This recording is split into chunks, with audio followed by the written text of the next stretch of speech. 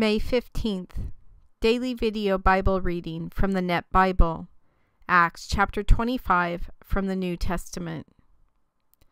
Now 3 days after Festus arrived in the province, he went up to Jerusalem from Caesarea. So the chief priest and the most prominent men of the Jews brought formal charges against Paul to him. Requesting him to do them a favor against Paul, they urged Festus to summon him to Jerusalem, planning an ambush to kill him along the way. Then Festus replied that Paul was being kept at Caesarea, and he himself intended to go there shortly. So, he said, let your leaders go down there with me, and if this man has done anything wrong, they may bring charges against him. After Festus had stayed not more than 8 or 10 days among them, he went down to Caesarea, and the next day he sat on the judgment seat and ordered Paul to be brought. When he arrived, the Jews who had come down from Jerusalem stood around him, bringing many serious charges that they were not able to prove. Paul said in his defense, I have committed no offense against the Jewish law or against the temple or against Caesar. But Festus, wanting to do the Jews a favor, asked Paul, are you willing to go up to Jerusalem and be tried before me there on these charges? Paul replied, I am standing before Caesar's judgment seat, where I should be tried. I have done nothing wrong to the Jews, as you also know very well. If then I am in the wrong and have done anything that deserves death, I am not trying to escape dying. But if not one of their charges against me is true, no one can hand me over to them. I appeal to Caesar. Then, after conferring with his council, Festus replied, you have appealed to Caesar. To Caesar you will go. After several days had passed, King Agrippa and Bernice arrived at Caesarea to pay their respects to Festus.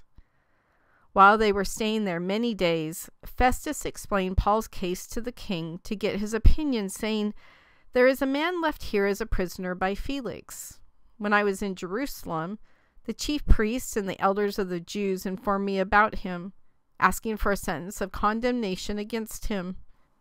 I answered them that it was not the custom of the Romans to hand over anyone before the accused had met his accusers face to face, and had been given an opportunity to make a defense against the accusation. So after they came back here with me, I did not postpone the case, but the next day I sat on the judgment seat and ordered the man to be brought. When his accusers stood up, they did not charge him with any of the evil deeds I had suspected. Rather, they had several points of disagreement with him about their own religion, and about a man named Jesus who was dead, whom Paul claimed to be alive. Because I was at a loss how I could investigate these matters, I asked if he were willing to go to Jerusalem and be tried there on these charges. But when Paul appealed to be kept in custody for the decision of His Majesty the Emperor, I ordered him to be kept under guard until I could send him to Caesar. Agrippa said to Festus, I would also like to hear the man myself. Tomorrow, he replied, you will hear him. So the next day Agrippa and Bernice came with great pomp and entered the audience hall, along with the senior military officers and the prominent men of the city. When Festus gave the order, Paul was brought in. Then Festus said, King Agrippa, and all who are present here with us, you see this man about whom the entire Jewish populace petitioned me both in Jerusalem and here, shouting loudly that he ought not to live any longer. But I found that he had done nothing that deserved death, and when he appealed to His Majesty the Emperor, I decided to send him. But I have nothing definite to write to my lord about him. Therefore, I have brought him before you all, and especially before you, King Agrippa, so that after this preliminary hearing, I may have something to write. For it seems unreasonable to me to send a prisoner without clearly indicating the charges against him.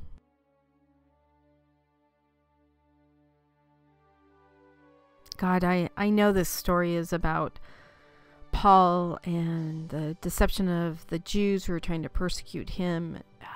I get that that's what the story is about, but something just keeps racing through my heart when I'm reading about all of these trials and the jail time, and these non-Christians who are listening to all this happening. And I think about the Christians of today and how people from the outside are watching all this happen.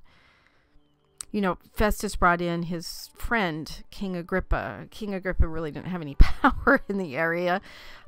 But as a friend, you would say, gosh, I have this situation and I just am not really sure what to do with it. And so he lays it out in front of King Agrippa and his half-sister Bernice and says, here's what's going on.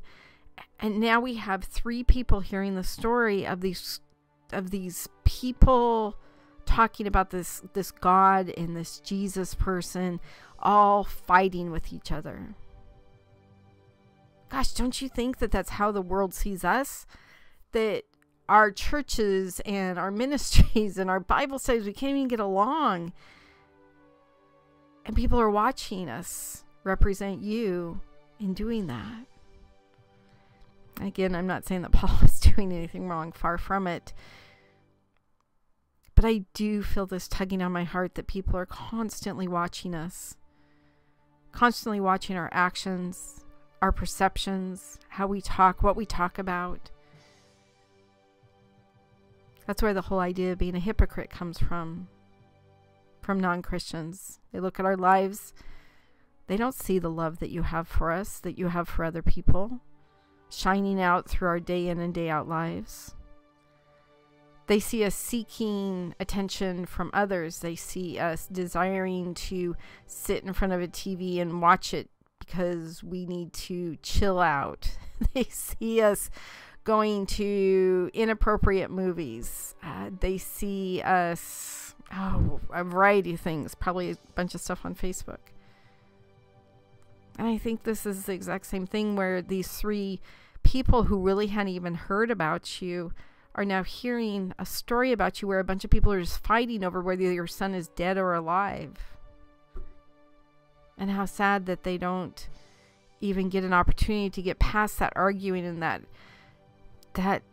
festering that's happening between the Jews and Paul. They don't even get a chance at a relationship with you to even know that you exist and what you exist for. More importantly, what they exist for, which is to glorify you. So God, today I just pray that we watch our actions, that what we do and what we don't do have an incredible effect on other people and whether they're willing to listen about the Word of God. In your Son's name I pray. Amen.